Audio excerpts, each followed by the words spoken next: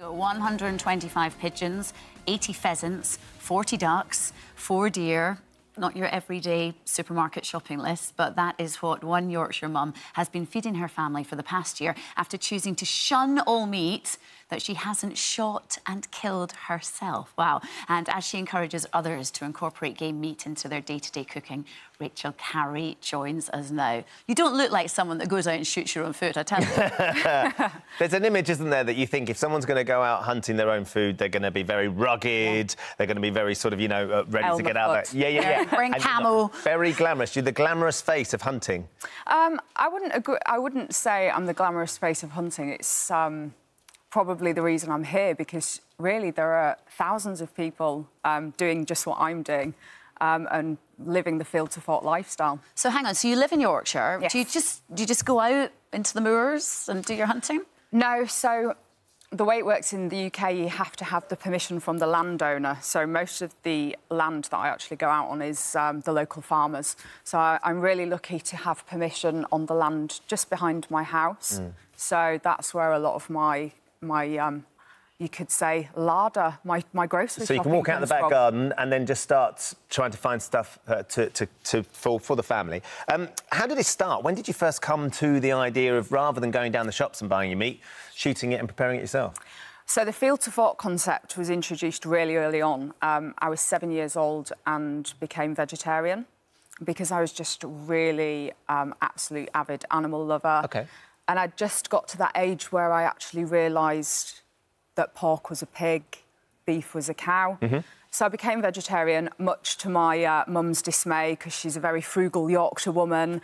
And, you know, what you got on your plate at that point, you ate it. You should eat, yeah. But she supported me. And when I was 8 years old, a year later, my dad actually took me rabbit hunting.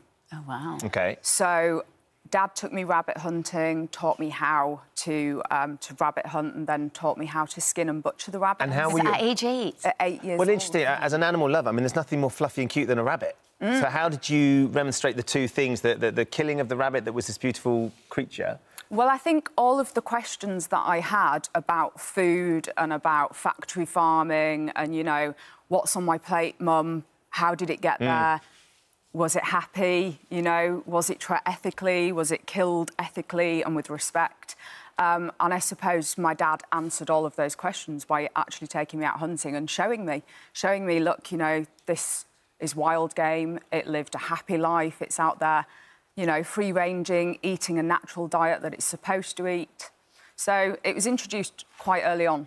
Right. So what was the first thing that you killed yourself? And how old were you when you did that? I didn't actually start...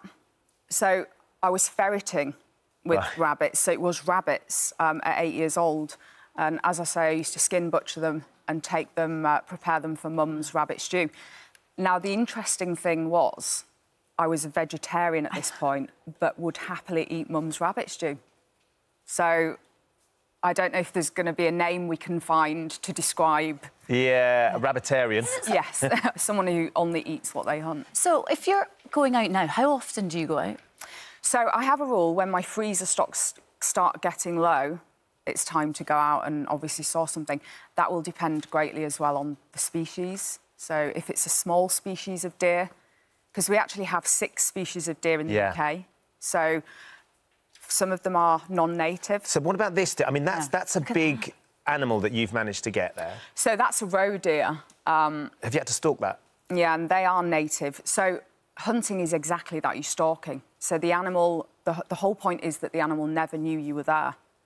If it does, it would run. Can I ask, how do you know that you've shot them and it's not hurt them? Because you want to do this because you say it's better that they're in their wildlife and in their own environment. But how do you know that this isn't going to be like a more painful procedure for them? Quite simply, you would not take the shot unless you were 100% certain. And also, there's a lot of training involved. I'm not going out there, and neither is anyone who deer stalks or hunts in the UK, you know, just indiscriminately out there looking for whatever. People go through training, so it was a couple of years, quite a few years, before I touched live quarry, and I trained. I shoot on the range, so targets, paper targets, clay pigeons. So you've got a son, Brandon, he's 13 years old. Yeah. Does he get involved? Does he come out with you? He's mad keen on rugby. He enjoys the eating. I do all the hard work, as you can see, and the family enjoys. Does he help prepare the animals, though? Does he pluck them, or...? Yeah, that's kind of our family time, you know, in the kitchen, and it's cool. You get to kind of stand around, chat. And it's nice to... We play Monopoly and Uno. I was going to say, there's a completely different way about it. Yeah, we pluck ducks, pigeons.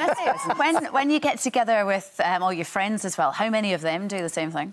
So I try and encourage as many friends as I can to eat game. It's healthier. It's healthier. Compared to beef, venison is actually has less fat, cholesterol and more protein and more vitamins and minerals. And the same with, in comparison to chicken. And you've actually created your own cookbook, your recipe book, haven't you? Yeah, I'm so passionate about trying to get, you know, more people to consider game in their diets, in their weekly diets. It's more ethical. The animals have lived a much nicer life. There's certainly something about the education for the kids to understand actually what the processes of where the animals come from, where the foods come from, rather than it just being, you know, ready-made and comes off a sort of a freezer in a supermarket, isn't it? Yeah, because otherwise they are just eating exactly what's on their plate without knowing the background of it. And it's, I mean, you remember the horse meat scandal. None of us really were aware of what we were eating. No. And that scares me a little bit, you know, not to fully understand what it is. You know, like some days when your freezer's empty and it's getting close to dinner time, do you just go, I'll just get some sausages. Go to the supermarket? I am going to hold my hand up. I have been guilty of that, but we've eaten game so long in our family now, it just does not taste the same. Game has so much more interesting flavour. Natural, and where chicken is a bit watery and... Amazing. Rachel, it's so nice to chat. It is. No, thank you. Really interesting as well. It's a great debate as well, you know, going out there and sort of hunting your own food. I could not do it. It's not your thing. No way. And I will say that it's not for everyone, but you don't have to hunt to introduce game into your diet. It's available to purchase online. You can actually get fresh game delivered to your door. Yeah, give it a go. Yeah, and your local butchers. Lovely stuff, Rachel. Thanks for joining us. No, thank you for having me.